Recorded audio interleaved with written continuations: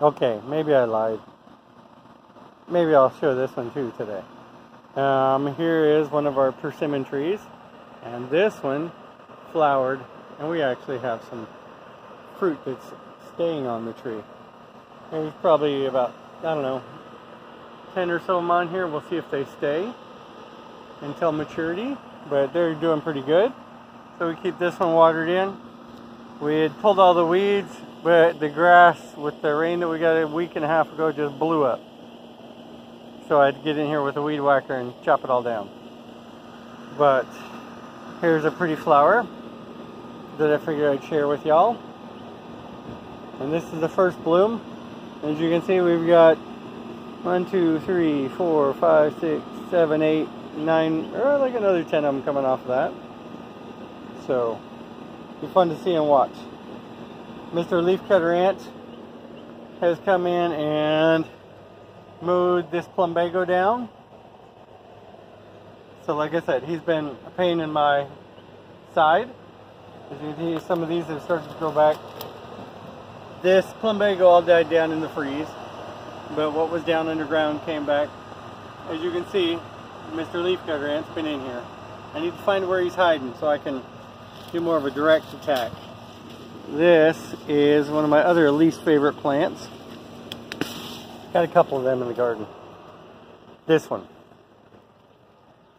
There's more of them over here. I know we've talked about what it is, but I don't remember right now. But one of my least favorite plants. The other one would be stinging nettle, because these have a tuber and they just regrow and regrow and regrow if you chop them off. But as you can tell, here's an area where I need to get in here and do some work. There is another plumbago, another one right here. It's trying to grow back out. But leafcutter ants are really making me unhappy. So, sorry about the noise right here. Air conditioner's on. It runs non-stop. We're at about 100 degrees. Figured I'd clean out this garden bed. So, pulled everything out. As you can see, there's about 1, 2, 3, there's a double 1, 4, 5, 6, 7, 8. 8 onions in this bed.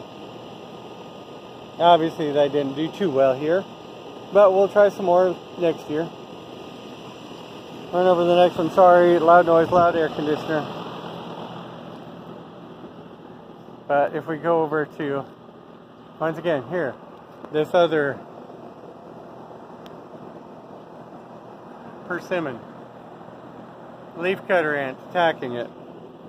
So I gotta find where they're hiding. I don't see where they are right now.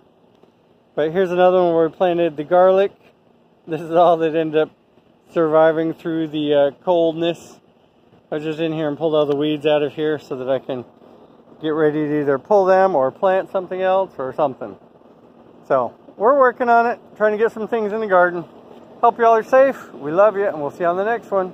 Have a great day, guys. Bye.